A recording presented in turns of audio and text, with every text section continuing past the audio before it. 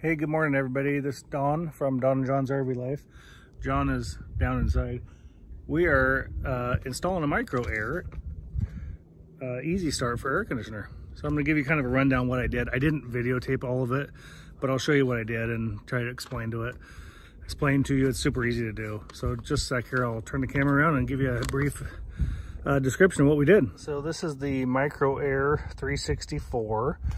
And it's pretty simple to install. Like, I pretty much think almost anybody can do it. If you don't feel comfortable, obviously hire someone. But so this is the Penguin 2. It's the low profile Dometic air conditioner. I just got the cover off there. And anyhow, the micro air we just installed right here on this wall. It is double stick taped, 2 screws here. This thing's pretty easy. There's a big gray wire that runs to it. You just run it through the little side wall right here. Comes out on this side. I ran it down under the motor. Just goes over here and it goes inside this box here. All right, so excuse the shadow, but there's a couple screws here. I took these out already. And this foam is stuck here, so we just lifted this up. I did watch another video on this, but it's pretty simple to do. Let's see how good I can show you guys this. So the original pieces I left down here in case we ever want to get rid of it, but there was this little thing here, I don't know what it's called, but and then this is the capacitor here. And there was one wire on there and the other one from here went up by the red wire, by that red wire right in there. So pretty much you just unhook these 2 wires. You just get rid of it. It's not used. I only left it there just in case I ever take it out or whatever. Anyhow, it's pretty simple. What they do is this already has a connector on it. You take that one red wire off and you install this orange wire right there. And then you take the brown wire and you connect it to the white wire on the Easy Start. The brown wire did have a connector on it. You just cut it off and you wire it together. I use these Wago connectors. These things are pretty cool. I've actually never used them, but they work really well. So the next step, let's see, was to find the white wire that runs to the compressor.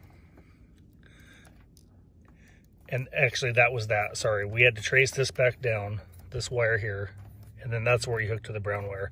So we traced it out and you just follow it back here, here, and that's the one that goes over to the compressor. So you got to make sure which white wire it is, but because there's 2 that come through here, through from the other side. Not a big deal. It's easy to trace it out. Just kind of wiggle it and you'll find it.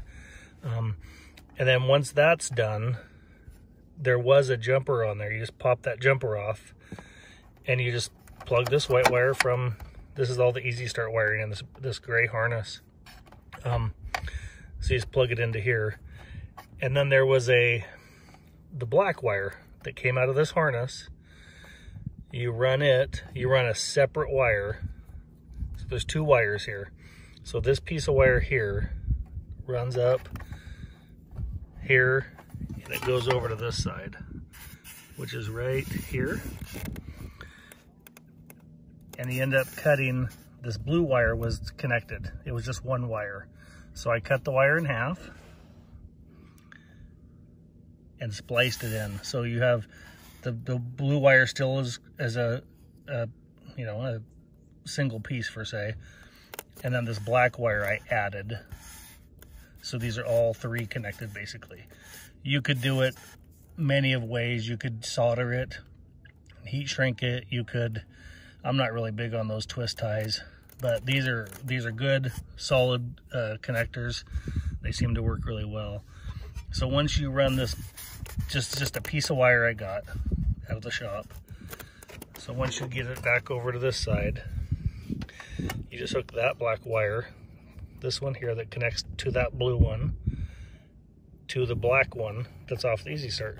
Same thing, you just connect it right with that. So these are just here, and the capacitor, which is that piece right there, you're not using anymore. But in my opinion, and you're not using that. But there's no reason to remove it. It's there, it's fine. It's not gonna be in the way. And anyway, yeah. And then you have to go through a learning process. It'll explain that into your book. To do the learning process, basically you go down and turn the air conditioning on. You wait till the compressor kicks on. You run it about 30 seconds or so. Turn it back off with the thermostat. Turn it back on. The Easy Start makes it wait 3 minutes, and then it will kick back on by itself. And then once that happens, you let it get cool for 30 more seconds, turn it back off again, and do that 4 more times. So a total of 5 times. And then we test it with the generator. Works great. We'll show you that. So our generator is on eco mode right now.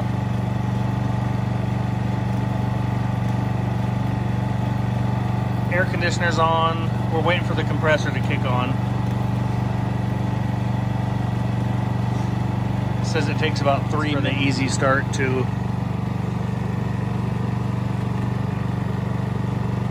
energize it.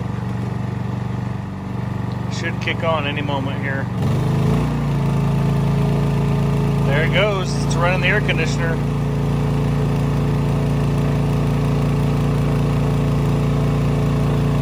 And I believe if we turn the eco off, it'll probably rev higher. So it's not even using full power.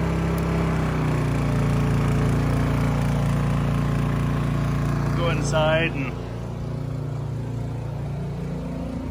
yeah, so on eco mode, it's not even using the full power of the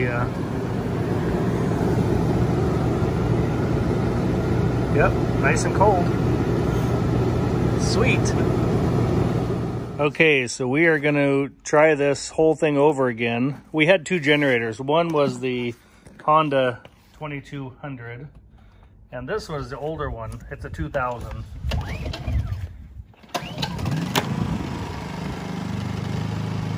So basically, we're going to plug it in and see if the air conditioner will run the air conditioning, excuse me, if the generator will run the air conditioning on the little 2000. Okay, we're back inside. We're gonna turn the air conditioning back on. I just have it at 55. It's cold here. We're up in Washington, and so we're gonna see if this thing, the fan just kicked on.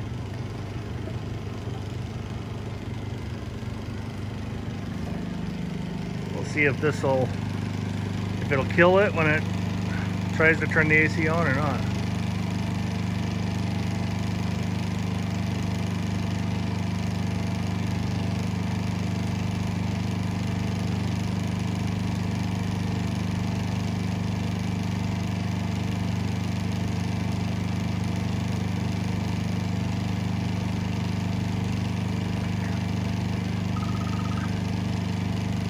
We're gonna sell this other generator, and my son actually wants to buy it. We don't see a reason to carry 2 of them. The main reason we even had them, there it goes, was to run the air conditioner, and we had the parallel kit. We'll go inside and make sure she's blowing cold.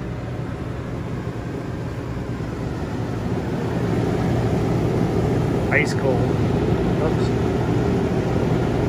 Oh yeah. Working like a charm. Awesome. So if you guys have a Honda 2000 or a 2200, it will run your air conditioner. This is a, ours, it's on the Nobo. It's a Dometic Penguin 2.